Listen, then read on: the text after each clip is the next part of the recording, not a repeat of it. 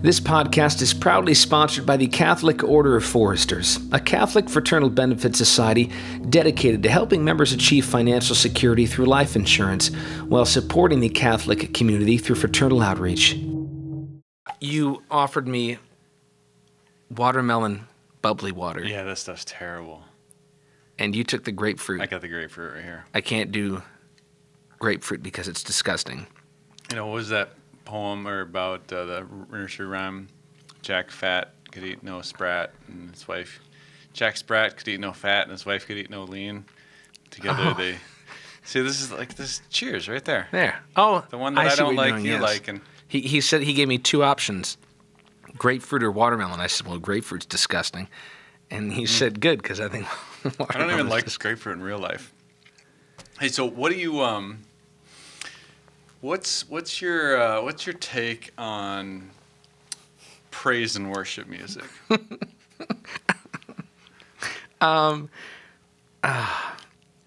First off, is praise and worship music ancient or new? It is very new. Music, of course, is ancient.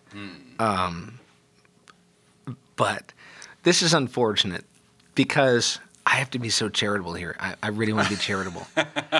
I just grew up in like the worst period of like.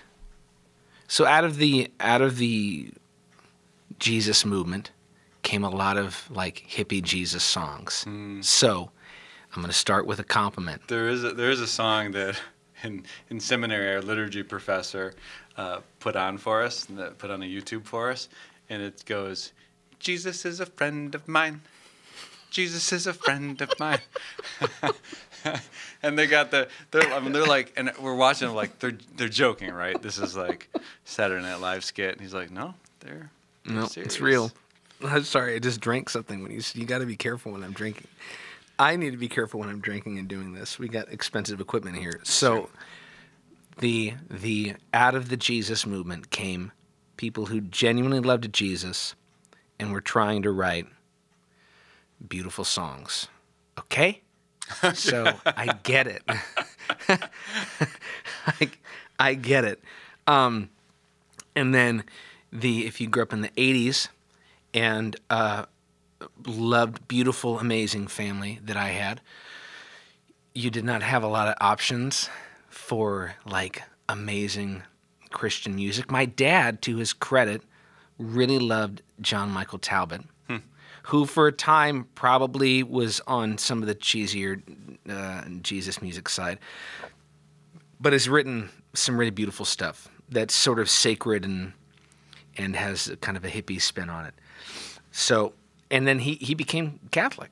Yeah, he's a brother now, a monk, still writing music. Yeah, I got the guy that I wrote Catholic Young Adults with is also a monk in that same order. Oh, wow. Yeah. Ooh. Oh, the ties that bind. That's amazing.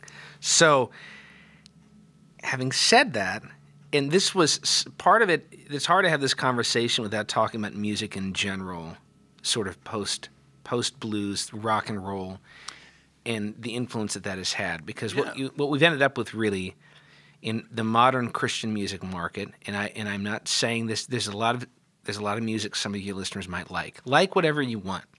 I mean, as long as it's theologically sound, I don't really think it matters if we're like, well, I don't like this guy or whatever, okay?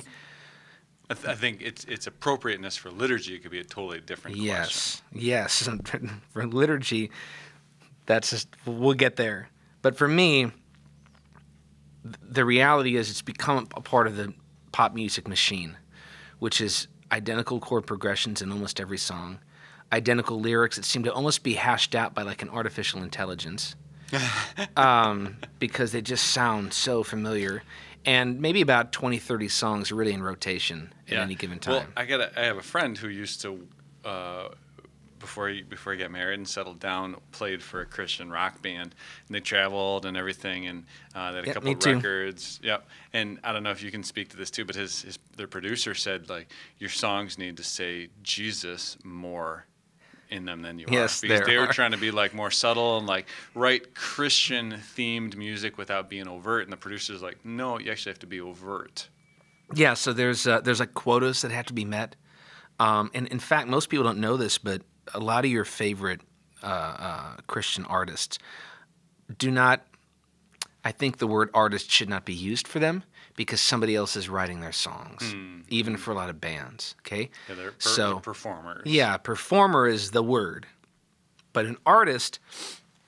That word, we need to be really careful, I think, how we use that word. And it's similar to worship. You and I have had that conversation. I was really encouraged by what you said, that the word worship ought to be reserved for something very specific. So, here at St. Max, when we talk about music, we say praise music, and I think that's appropriate. Right. I'm a stickler with the word artist as well. So for me, there are two artists that I really respect, and neither are Catholic.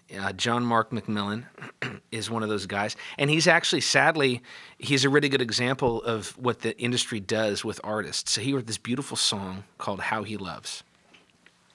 You probably heard it. He loves us, oh, how he loves us. Beautiful, beautiful song. But he wrote that song after his best friend died in a car accident, and there's actually a verse that no one knows about his friend, because what the Christian industry did is they took that song from him, they paid him, and then every Christian artist under the sun recorded their own big, epic Christian version of that song. From David Crowder to Phillips, Craig, and Dean, and a whole number of other people, just Jared Anderson, on and on and on it went. Actually, Jared Anderson has had some pretty good stuff. But that song was a catalyst for John Mark's career. It gave him the money, the tools to go out and make the music that he wanted to make. But it was also this really sad sign of the Christian music industry when an artist really does write a beautiful song. Right. It just gets covered like 1,000 times because it's a machine, it's a factory, it's just bubblegum and Skittles.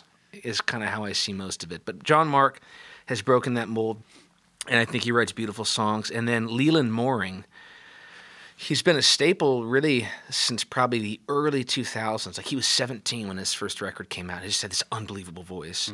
He's writing all his own songs, and still to this day just writes what, in my opinion, are really beautiful, beautiful, beautiful songs to Jesus. And he also does some side projects with his siblings.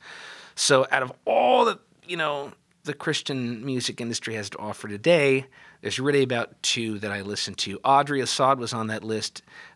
She's, in my opinion, really struggling right now in her faith. And so I'm careful when I, share music because you never know, obviously. And theologically, where an artist can go, and you're seeing a lot of Christian artists drop off the map. It was Kevin from DC Talk just came out as an ex-evangelical. So I like the Jesus stuff, but I don't like any of the Christian stuff. And I want to be, super liberal on all these things now that the purity culture told me not to be, or whatever the ex-evangelical culture is. It's a whole other conversation. So out of all of that, I'm trying to find the good, but the reality is when I started writing music at 15, I was terrified that somebody would tell me I sounded like somebody else. And I was really scared to write. Well, see, I mean, that's, that's been my fundamental problem. It's like, I don't know what channel KTIS or whatever Christian channel you are in whatever city you're in, but I always know when I get there. Yeah. It's like I can hear 4 beats of a song. It's like, this is a Christian song. It's like it's not a genre. Christian music shouldn't be a genre.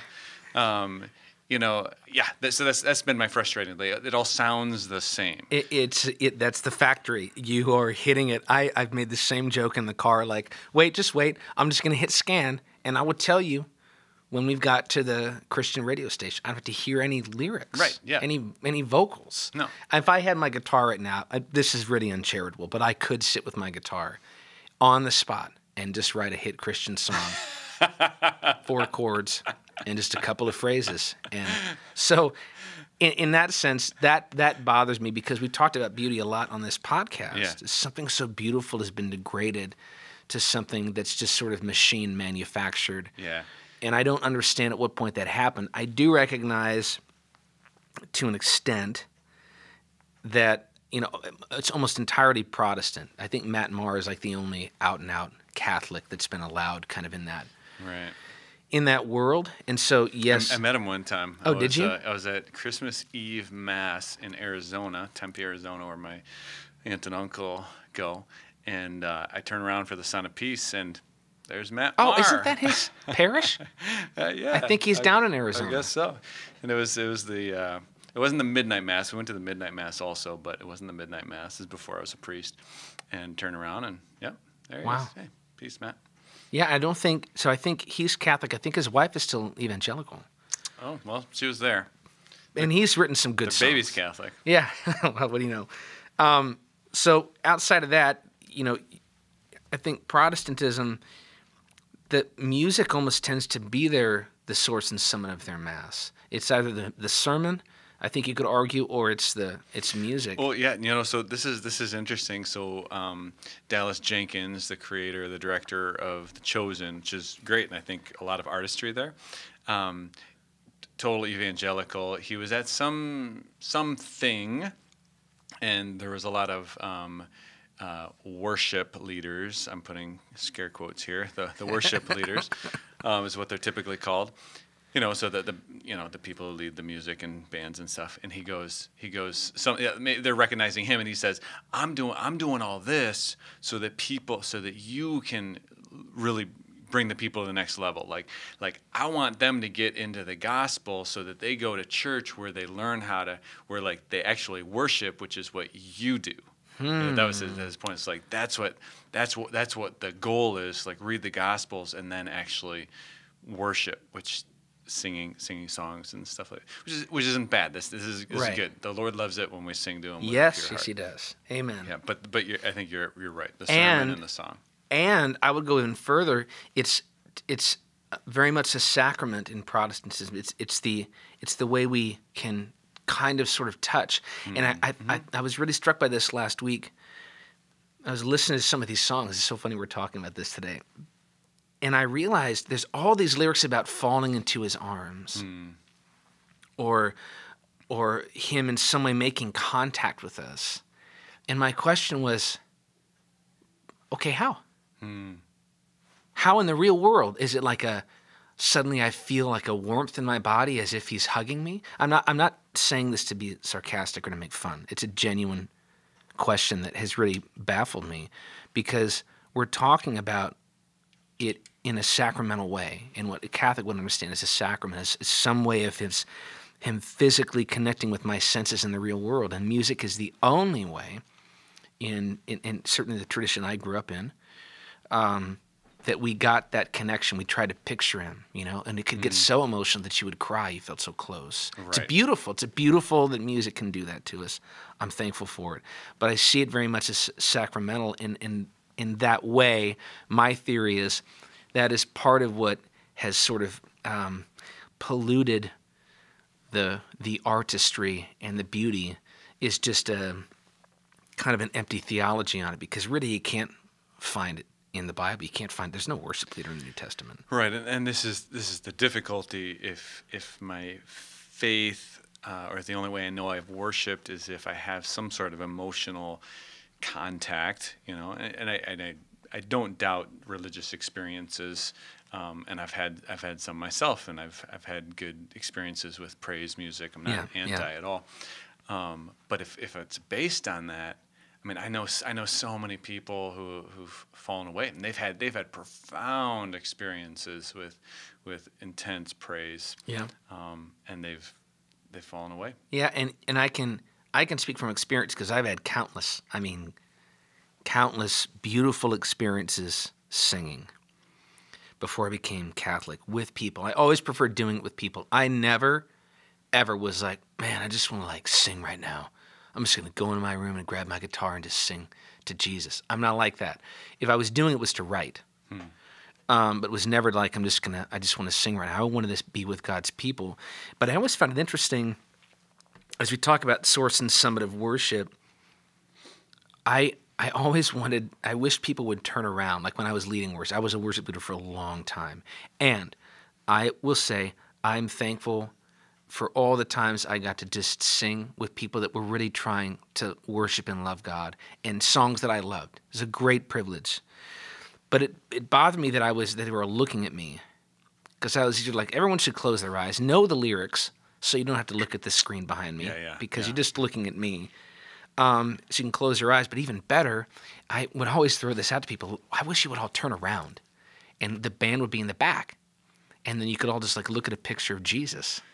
And so like that's actually exactly what we would do when I was on Net Ministry. So Net is a ministry based here in West St. Paul in Twin Cities, and it's very charismatic. So every day on our team, 10, 12 of us, traveling around the country in a van, doing retreats for young people at high schools, middle schools, youth groups, etc. Every day we would have a time of team prayer, which would consist of 30, 45 minutes of praise. Wow. And and we'd go into, like, if we're able to go into the chapel, we'd go into the chapel, we'd focus on the tabernacle or the crucifix. But oftentimes we were just in the youth room, a living room, and we just like find the icon or the picture of the crucifix, and just like that's our focus. In fact, one time we were at a house. This is in Las Vegas diocese, and the family didn't have there's no crucifix in the living room, and that was the only room big enough for all of us. And so I grabbed the crucifix from the hallway, and I placed it in the living room above the TV, and so we did praise. And that was our focus. But then I forgot to put it back, and the host family called the Net Center to complain and say the Net team was so judgmental. They thought that we weren't Catholic enough, so they redecorated our house. I'm like, no, I just totally forgot. But yeah, we were like, we're not going to stand in a circle. This isn't a self-therapy session. Yeah. This is we're generating our focus is elsewhere. Yeah. It's not a closed circle. Yeah. We're going somewhere. And many people, I think, in the Protestant tradition that I came from would say we were doing the same thing, but it was always invisible. There was no making visible something that was invisible, that was not known to us. So if I could imagine him in my mind, it was almost a Eucharistic kind of experience. And so that's, I think, a large reason why there is such a big, in the Protestant world, emphasis on music, is it really is a genuine attempt at closeness, at nearness. Right. That borders very much on sacramental. I didn't know what that word meant if someone had asked me, but I definitely knew, like, yes, I'm trying to, like, get really close to him, I'm trying to get super close. If I could be on a mountaintop, but we'd sing a lot of these songs. You talked about this, lyrically. There's all kinds of songs we'd sing about. I'd run for 1,000 years, if I could get a little closer to you. There was this great desire to touch and feel. And when I went to my first Mass, and I probably told this story, but the music was behind me. Right. The cantor was way up in the balcony, and I'm looking straight ahead at Jesus in the tabernacle, and all of a sudden it connected, like, oh my gosh, this is what I've been saying and wanting for like years and years. And sure enough, I show up at a Catholic Mass, and it was just a cantor singing a cappella, but I couldn't see him, and I'm just looking at Jesus. And it was so beautiful. And here at St. Max on first and third Tuesdays, we do a little praise during adoration. And I sit up in the balcony, and nobody can see me unless they turn around and look at me, and I can see them right away if they're looking at me and not at Jesus. And I get to sit in face and sing to Jesus, and we all just get to be in there and sit. It's a beautiful way to do it. But outside of that, it's also disappointing to me to see that Catholic artists are just either on the fringes or unknown or are dying out. I don't know which is which. And a lot of the stuff I see, maybe if I'm just perusing Instagram or whatever, it looks very Protestant in terms of the songs that they're singing, are definitely, Hillsong or whatever the big kind of group is putting songs out. And it all just kind of looks and feels and sounds the same. So I have my own issues with that. It's not a matter of sin or anything like that. So I usually keep those things to myself. But I've just known, like, there's a time and place for people on stage singing music, for sure. Like, there could be there's great ways of outreach. When I was doing prison work, you got to have a guy on a stage singing and preaching. I get that. But when it comes to praise music, it just seems like a lot of Catholic young people today that really want to do it, that have a desire for it, are stuck just having to copy the 1,000th copy of a Protestant song or style, as opposed to breaking out. And what would we write? Let's just write our own thing and do our own thing. That's always been my message to artists: is just don't copy, don't emulate. If God gave you the ability to create something, then create, innovate. Don't emulate. I don't know if that makes sense. Yeah, no, I think it's good. I mean, I can think of because I think part of it, if you're writing this, like I'm writing this so that it can be sung at praise and worship night, or something like this, then the way you're writing it is completely different. And I'm like, those songs can be really good, but there was a band called, I don't know if they're still around, 10th Avenue North. Do you remember them? Yeah. They had one song I used to kind of like. I can't remember what it was. There's this one song that I heard on the radio a couple times, and it just like shook me. I was like, whoa. Because it wasn't like anything I'd heard in that genre before. And if I recall, the lyrics were something like, if you're half the God you say you are, then come and heal my broken heart. And I was like, whoa. Ouch! Like, ouch! It's like I can feel like what he was feeling when he wrote that. Yeah. And it's not, hey, I'm praising you, Lord, and everything's grace falls great. Like rain, and all or of even that. Even like blessed be His name. It's like in the good times and in the bad. Yeah, blessed is His name. It's like, well, you're doing scripture, and we got Job here, and it's like, no, this is just a man's guttural cry for help in a time of despair. Kind of like the Psalms. Kind of like the Psalms. And but it's not something you can pray at praise night. It's like, because you just can't do it. Yep. But man, that was a good song. Yeah, we used to have. It's funny you bring that up, because we used to have those conversations a lot, introducing new songs to our congregation, and there were a lot of songs I'm like, I don't know, this song makes me cry. Well, the lyrics don't make any sense. Yes, they do. I remember there was this great story I had heard about these Coptic Christians. There was a terrorist attack in Egypt, and people were killed in this car. And the car was still on fire and covered in ashes, and their bodies inside. And all these Coptic Christians gathered around the car and just sort of chanted, "We give our lives and our blood through the cross." Not for, but through. And I love that phrase, probably loosely translated, but it was beautiful. Like, it's through, because of the cross, that we actually have something in our life that we can die for. Yeah. Something worth dying for. And so I remember I wrote this song called "The Sound of Eternity." And the bridge is just that refrain: "We give our lives and our blood through the cross." And I remember somebody genuinely asking, "That doesn't make any sense. It should be for the cross." I said, "No, I can explain, and this is what it is." And ideally, I don't want a song to be so overt that you're like, "Oh, okay, I clearly know what that means." We talked about this with the liturgy. There should be enough mystery that somebody would explore. Right? Or at least ask, like, I'm curious, what did this part mean? Yeah. At the same time, you can obviously use that too much. I always saw music that I was writing as like I want to be a pick and a shovel and an arrow. Just dig here, and you'll find what you're looking for. Mm-hmm. And a lot of it, to me, like, pain is the great equalizer. And so that's a theme you'll hear in most Protestant music, is like, "God, I'm hurting," and "God, where are you?" and "I just want to fall into your arms."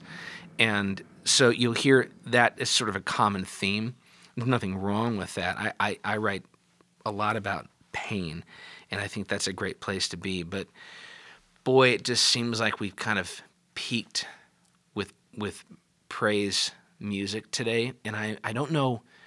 My concern is I don't know what happens on the other side of that. Yeah. Like, that's what I'm interested in terms of this conversation. I mean, I think that's... Where do you go? Yeah, I think that's an interesting... I think in a certain sense it was... like, a lot of it today is to try to, like, tap into the emotivism that, the world that we live in more than any other time. Like, we have to be emoting. I mean, this is what Facebook and Instagram exist for. So, like, I can emote all over you. Right. I gotta tell you what I'm feeling right now, and I need to be feeling something. And interesting. I mean, I really think that's part of it, and those aren't bad. Emotions aren't bad, but if they leave, then where do we go? I remember this talk on one of the Lighthouse Media CDs, and there's this guy who was in prison, had a conversion, and started this catechetical program in prison, and he said it was very just truth oriented. We read through the catechism, and that was it. Huh. And they would read through the catechism, and people would have conversions. Wow. Just very, very non-emotional, truth-based conversions. Well, you may like, okay, so, but the evangelicals, they were having conversions too, but they were based on like a praise experience or prayer experience. We're going to pray over you and call on the Holy Spirit, and you're going to feel it. Well, he said that the men who went through his program, the recidivism rate, the rate of returning back to prison was super low, like 1%, 3% is super low compared to in that state. The average was 80%. 80% would return. He said for the evangelicals it was like 50%. Yep. And his theory was, well, you have this emotional experience, you convert, and then you go out and you try to find that again. Yeah. And if you can't find it, you say, well, whatever. Yeah. But if you had a truth-based conversion, then you go out and you say, well, it doesn't matter what I feel.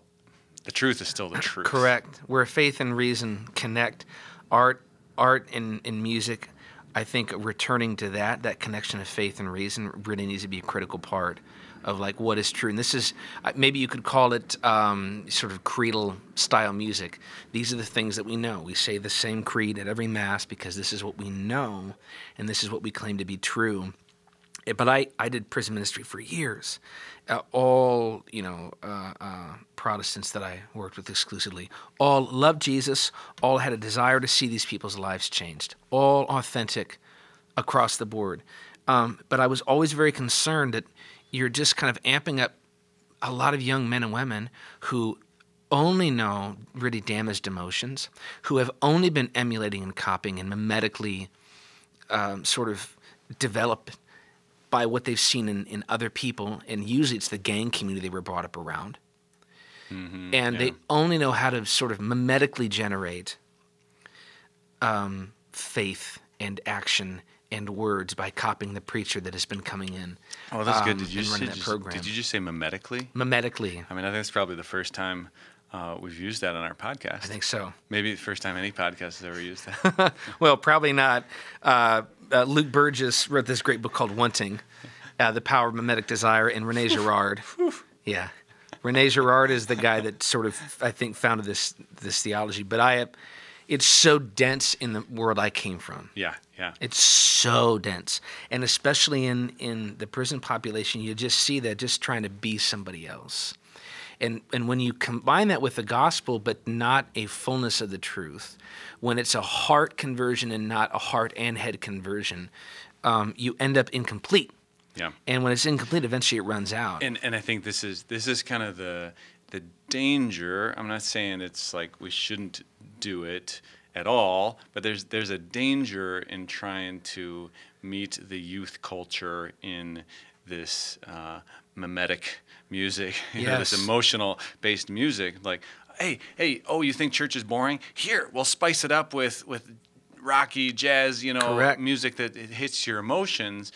It's almost manipulative. Yes. And I've grown up with this. I've experienced it with. I've been working with Net for 15 years.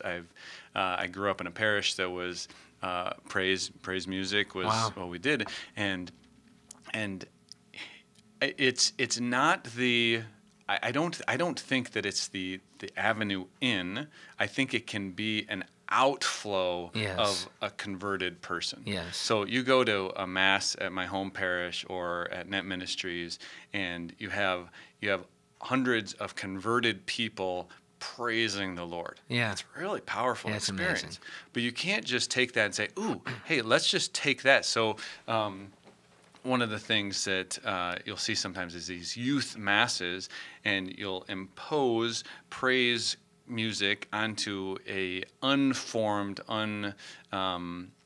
uncatechized group of youth, and you might see them do some hand motions and joke around with their friends and stuff, but it's not the thing that really converts them. Correct. Certainly not the thing that keeps them, and I wonder if you've experienced that. I would go even further. I've known that for so long, it's baffled me that people keep returning to an empty idea. It's the definition of insanity. It has never worked. It has never worked to get them. It has never worked to keep them. Well, this is ironic, right? Because in the Catholic world, this is often what's said, oh, we need to be more like the evangelical church down the road because they have all the youth because they have the praise band, the rock band and all that. Yeah. It's not. My theory is, and I'm going to be really charitable here. My theory is that that's not the case. I understand that a big light and sound show has a draw in today's society, but we assume that draw in pull is a good thing. Right. We've started that people going to rock shows and being entertained is inherently good.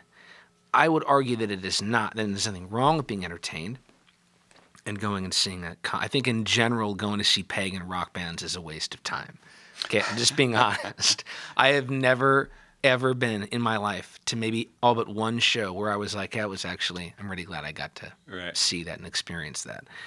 So we started with a false premise, which was you need to gussy all of this stuff up in order to get people's attention. Now, that could be true maybe for an outreach, if I'm trying to go out and specifically to draw pagans, right?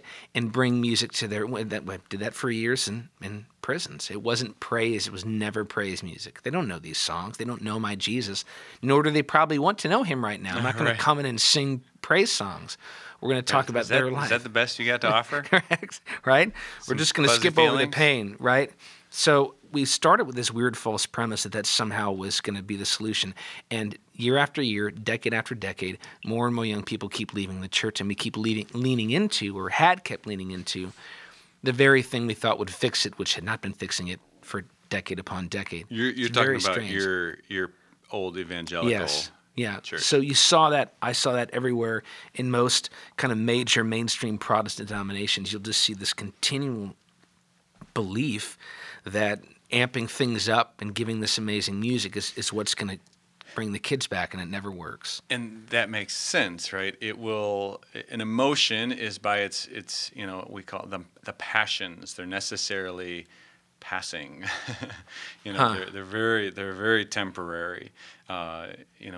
Depending on your temperament, you feel them stronger or longer or whatever, but they come and they go. And so this would make sense, like, hey, we're going to put on a show for you. I'd love to see the stats for something like Eaglebrook in the Twin Cities. There's 7-8 campuses, and the rock concert and the rousing sermon. How long does somebody stay there? Yeah. Because I would suspect that it's pretty quick. Like, oh yeah, we go for a while and then we stop going. Yep. It's probably more likely that it's your way out. You leave the Catholic Church, you go to Eaglebrook, and then you say, well, I'll just stop going anywhere at all. And that makes sense. Like, you might have a youth group that's very rousing and seems really active and lively, but it fizzles really quickly. Yeah. What we need is the long, slow road of discipleship. Yes. And it's not flashy. It's not emotional. It's not glamorous. Holy living is very hard. It's not quick. It's slow. Yeah. Music. I never really seen music as a way to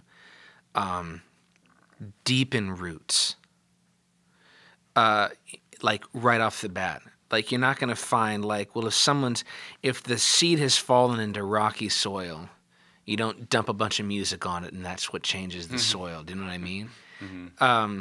There are ways to get a heart of stone, to soften that heart of stone, and certainly sometimes a musical experience could potentially awaken that. It's just unsustainable unless, as you said, you got a room full of people that just love Jesus. I could love him in silence. I could love him in music or what have you, that can sing from an outpouring of something that's already there. And that's what I'm interested in, like, pursuing. And so, like, okay, so I've had some ideas. I try to do read the Office of the Readings every day, or the breviary. There's like a number of different names for it. But I've got like the old pre-Vatican II ones, beautiful. And there's all these old hymns in there. Great. Boy, it's like great. We don't talk like that anymore or use these kind of fancy words. I thought, okay, well, I could just take these and put more, can I say, contemporary musical stylings to them. That's one thing I'm trying to do. I also came across the breastplate of St. Patrick prayer. It's just like, oh my gosh. Well, there's a number of versions. The one I found is just like breathtaking, tempestuous shocks and round the old eternal rocks in the deep salt sea. And oh my gosh, it's just like, it's too long. But what hit me was I realized, oh my gosh, in 2009 or 8, I found a tiny piece of that prayer and I wrote a song. I wrote a melody to it, music. And I knew it was St. Patrick. I didn't care that it was St. Patrick or that he was Catholic or what I knew to be Catholic. He was a pre-Reformation saint, didn't he? Oh, yes. Yeah, right. That's hilarious. But it's beautiful. Christ beneath me, Christ beside me, Christ before me, right? Christ within me. Christ in the heart of every man, every eye that sees me, ear that hears me. It's beautiful. Like, oh my gosh. So can we take some of these old prayers or even like a novena and put music to them? I'm interested in that. I've told you this. I've written like a whole sung version of the Rosary. I think it would take about 40 minutes to do, maybe 45. That's one worship set, right? I mean, it's the same song for 45 minutes. But I'm interested in trying that. And some of this stuff, you get so deep, you start to like, you get a really niche, people that like, I want to sing the Rosary for 50 minutes or whatever. I'm that guy. Well, and this like this wasn't quite our topic, but like what music is appropriate to liturgy. We talked about this a little bit before, but what you're talking about is devotional music. Yes. And devotions have always been kind of separate from liturgy. This is one of the reforms of Vatican II. Is like, hey, we're not here to come and like say our favorite prayers silently and pray our rosaries and do these devotional prayers. We're actually here to pray the Mass together. Right. And so the music at Mass can't be devotional Mass like, well, this is my type of music and that's your type. It's like, no, actually, there's a type of music. These other types of music are great for other settings where I can get like, this is my devotional and this is how I want to pray, free pray, but different than this corporate official prayer of the church. It's an important distinction. Fascinating. Very important distinction, and one that helped, here as we close, that helped me kind of explain my transition into the church was, no, we still sing. We just don't do it during the Mass. It's a different way that we worship. It's what I would call a higher form, but that sounds really snooty. I got to find a better word than and then higher we form. had a kid convert to Catholicism a couple of years ago. He was in college, and he's a music student, and stopped into the cathedral and heard the organ and the chant, and kind of started coming back and saying, I want more of this, and then started listening to podcasts and listening to different audiobooks, and then it's like, all right, I'm in. Started with the music. Yeah, but it was sacred, the music of the ages, the music that the church was grown out of the very fabric. Sacred music is probably a whole other podcast episode. We ought to sometime just introduce people to because there's some movements happening. I found a couple people that are trying to keep it alive, reintroduce sacred music. Young guys, young gals. Yeah. One guy just goes around different gorgeous cathedrals and she just sings a cappella. Oh, nice. And they record it, and it's just breathtaking. So maybe we'll do that in a future podcast. But for now, let me just say, close lovingly, like the music that you like. And, theological differences aside, I can't necessarily say is it theologically sound because who's the authority? Go listen to that episode. But I'm not knocking Protestant music. I'm not knocking Catholics who will only write Protestant-style music. I'm just trying to offer some better ideas. That's all I'm saying. We'll see you guys next time. At Catholic Order of Foresters, we're committed to bringing Catholic values to life and financially protecting Catholic families right here in Minnesota. Our members enjoy benefits like scholarship eligibility and peace of mind knowing their family is secure, even if something happens to them. Each year, thousands join us to support people in need through our Feeding God's Children events, spirituality tap-ins, and mission trips. Wouldn't you love to be a part of an organization that embodies your Catholic values? Find out how you can be a part of Catholic Order of Foresters by calling General Agent Brian Marketon at 763-658-4009. That's Brian at 763-658-4009.